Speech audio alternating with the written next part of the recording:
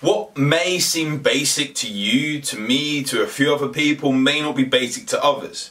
When people say that is a silly question, it is not, because the person who asked it didn't know the answer. Therefore, they're asking for a reason. Every single question on a quiz show is easy if you know the answer, right? These are the same things that we get asked, that people that know the answer get asked and say, it's a silly question. And one of those things which seems simple to people who have been into the health industry, who have been into working on their health, with you as an entrepreneur that has been working on their health. In the past, you may have slipped up and now you want to get back on it. But boosting your protein. Boosting your protein to allow you to get that satiated feeling and not feel hungry for very long, but also help your body repair from the stress you're putting it through day to day. Here are 6 foods that are going to allow you to help your body get the protein levels up. Whilst you're in the office, whilst you're on the go, these foods are really good go-tos. The first one is eggs. Nice and simple. You can hard boil, you can fry them, you can scramble them. You can just drink them raw if you want to just be so macho and rocky, but to be honest, I'd rather my eggs cooked, right? However you eat yours, eggs are great. You've got fats, you've got protein, you've got plenty of other vitamins in there as well. Great source, and not too expensive either. The second one is just getting snacks in there. Things like jerky, things like protein bars, Quest bars, carb killer bars, even things like no drain tins of tuna. I carry protein bars or little sachets or little packets of protein around with me more in my car now, but I used to carry the no drain tins of tuna. Just in case I got stuck in traffic or anything like that and I really was hungry, losing a bit of focus, I could have some tuna. Just rip off the top, open the can, and you can just tuck into it. Is it the nicest? Hell no. It's really dry, so maybe you want to get some sauce with it as well.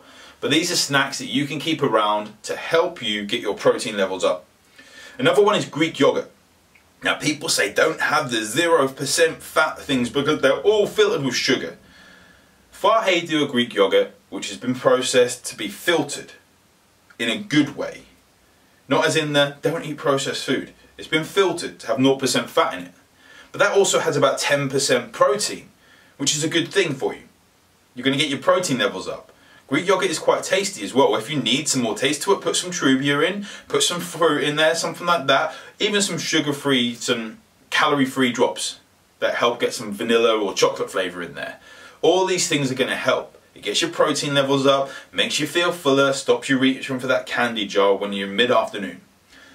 The fourth one is just simply eat more meals. We get a lot of people nowadays that go through the fasting route. Go to have a window of 12, 16, even 20 hours without eating. That's cool for a bit of a fad, and if it works for you, 100% cool. But a lot of people won't get their protein needs met in that 1, 2, 3 meals. And they should be really conscious of it. So if you simply eat more meals, your calories won't be higher over the day if they're smaller meals, but you get more chance to get your protein in throughout the day.